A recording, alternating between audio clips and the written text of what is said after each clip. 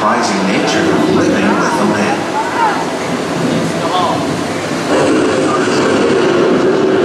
Sudden changes are sweeping over the land. The approaching storm may seem violent and destructive to us, but to nature, it's a new beginning.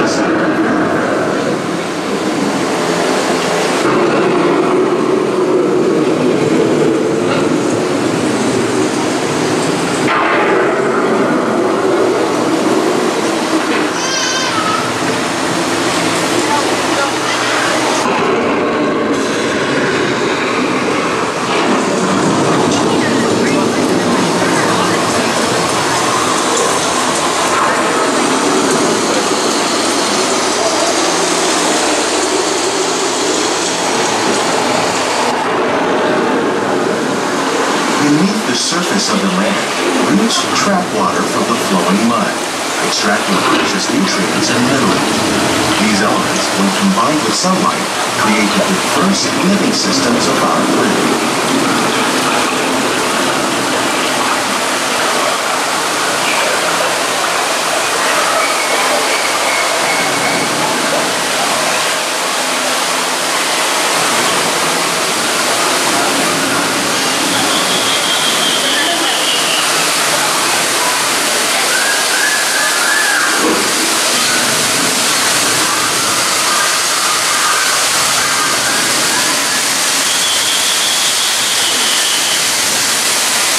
One of those living systems is the rainforest, home to the most amazing concentration of life on the planet. These dense and beautiful forests cover only a tiny portion of the Earth's surface, but they contain more than half of its plant and animal species. Rainforests are also extremely rich in productive living systems, providing us with oxygen, food, medicine, and other elements essential to our lives.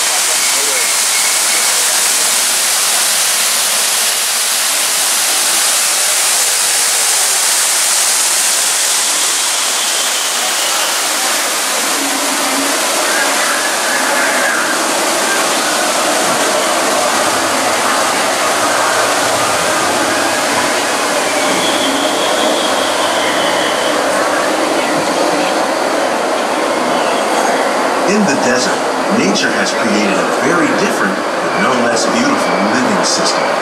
And while this arid landscape may seem lifeless, it is very much alive. The plants and animals that have learned to survive in these harsh conditions make use of what little water they can find and avoid the scorching rays of the relentless sun.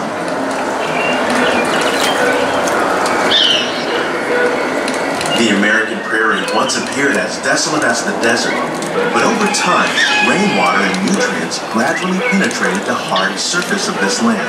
Even the hooves of the mighty buffalo helped create the rich soil that would one day become home to the American farm.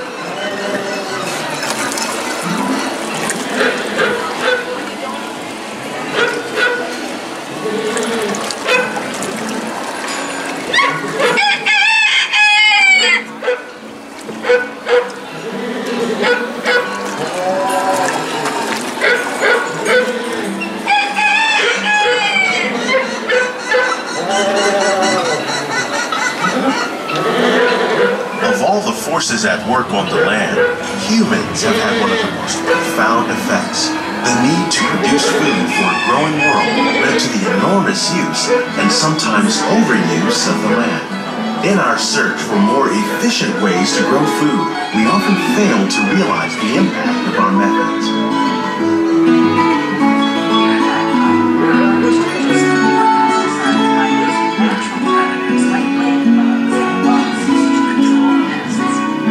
Today, we're learning to live with the land, discovering better ways to grow food that will ensure both human and environmental well-being. In farmlands across America, we're learning that by plowing under vegetation containing natural fertilizers, we can enrich the soil without the use of chemicals. In Saudi Arabia and Mexico, we're learning to produce food on desert seacoasts by developing and planting crops that thrive on saltwater. Here at Epcot, we're learning to reduce the need for pesticides by using natural predators creatures like ladybugs and wasps to control pests. In Japan, we're learning that by adding composted leaves and other plant material to our soil, we can reduce the need for fertilizers. In farmlands across America, we're learning that by plowing vegetation containing natural fertilizers, we can enrich the soil without the use of chemicals. How will we meet tomorrow's growing needs for food production, yet still respect the needs of the land? Some of the answers are being discovered just ahead. To help us maintain these carefully controlled ecosystems, and for your safety, please remain seated in your boat at all times.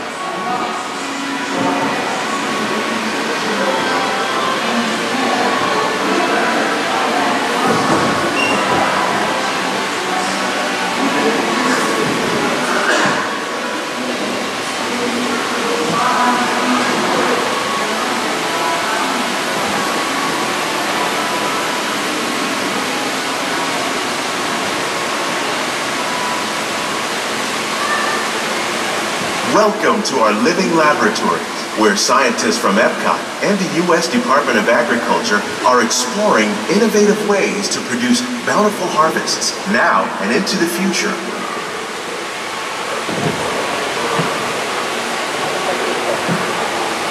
The tropics are home to the greatest diversity of plants on the planet.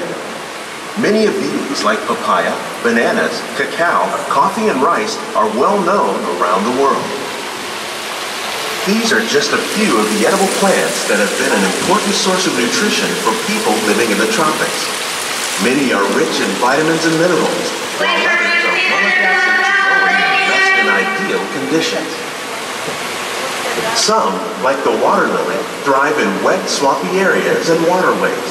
All parts of this plant, even the flower petals, are edible. The starchy root of the plant has long been used to make flour for baking.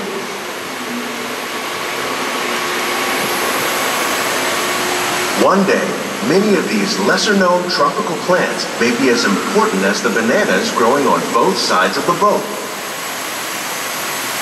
More than 28 million tons of bananas are eaten annually, making it the most popular fruit in the world.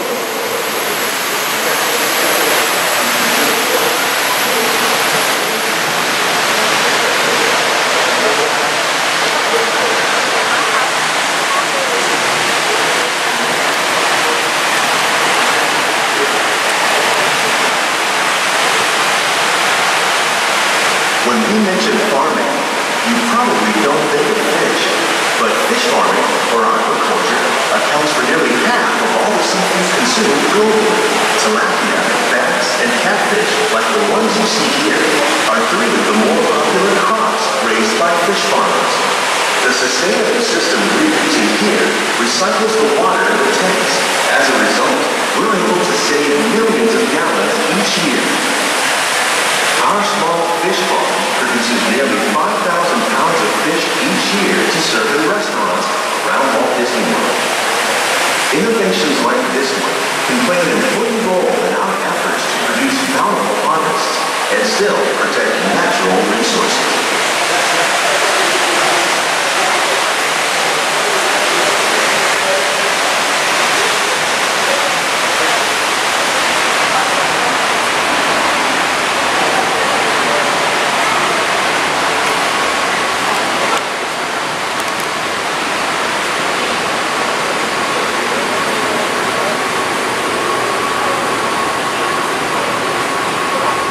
While there are more than 50,000 edible plant species in the world, most of us are only familiar with the handful that make up our everyday diet. The common grains growing here, wheat, maize, sorghum, and millet, plus rice, account for nearly 2/3 of our global food consumption. Learning how to increase yields of these staples is an important goal of research around the world.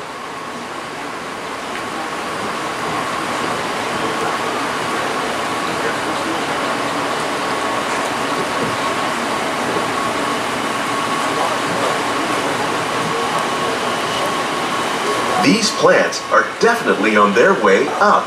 Innovative growing techniques like these increase yields while more efficiently using resources like water, fertilizer, and pesticides. Another innovation at work here is our integrated pest management program. By populating our greenhouses with beneficial insects that prey on harmful pests, like aphids and flies, we are significantly reducing our reliance on conventional pesticides. We're growing these crops using our nutrient film system. This technique precisely controls and recycles water and nutrients. With it, we can produce over 27,000 heads of lettuce a year in this one small area.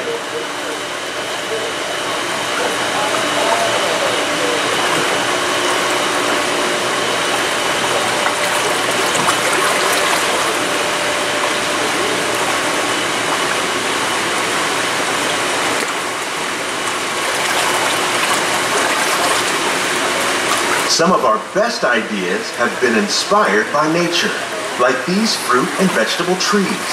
By growing these ground plants vertically, we can increase yields and better control diseases. These crops taste as good as they look. In fact, we serve more than 15 tons of produce from our greenhouses in restaurants here at the Land every year.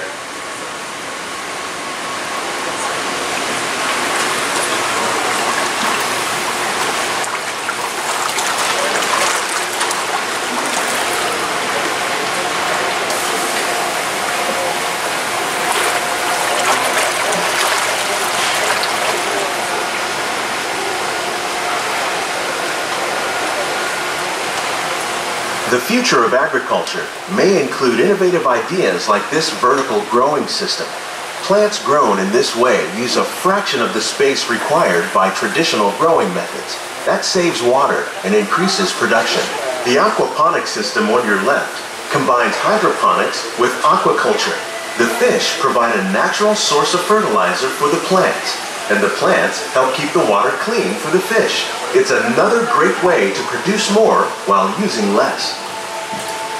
In our lab, Epcot scientists are working with the U.S. Department of Agriculture on a number of innovative projects. The goal of these efforts is to produce higher yielding and better quality plants.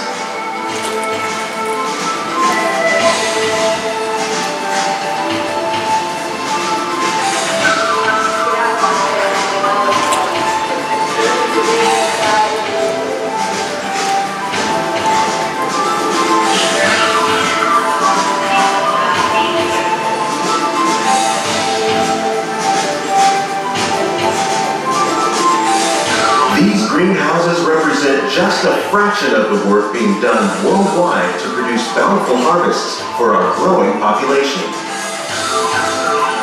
Scientists, farmers, and even backyard gardeners are doing their part to improve the quantity and quality of foods that we all rely upon. Together, we can continue to find more ways to increase food production and protect our precious natural environment. Only then will we truly be living with the land.